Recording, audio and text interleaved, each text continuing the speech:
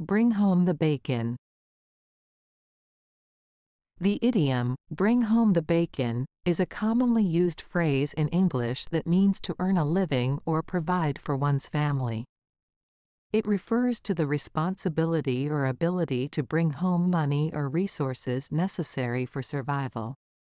The origin of this idiom dates back to the 12th century, where it was customary to award a side of bacon to the married man who could bring home the most money during the year. This tradition emphasized the importance of being able to support one's family financially.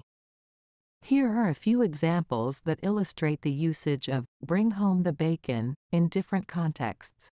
1. Example in a work setting. John works hard to bring home the bacon for his family.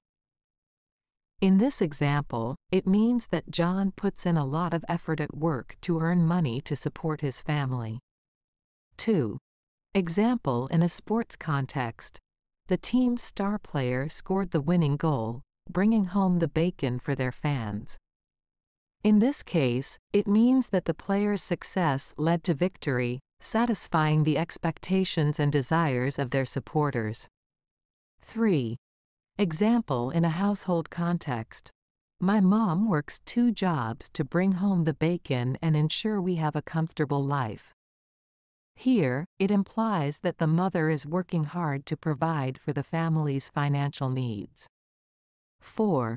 Example in a financial context. I have to work overtime this month to bring home the bacon and pay off my debts.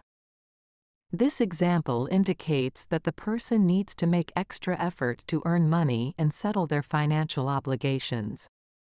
Overall, the idiom, bring home the bacon, is a figurative expression used to convey the idea of earning a living or providing for oneself or one's family. It is a versatile phrase that can be used in various contexts to describe the act of being financially responsible.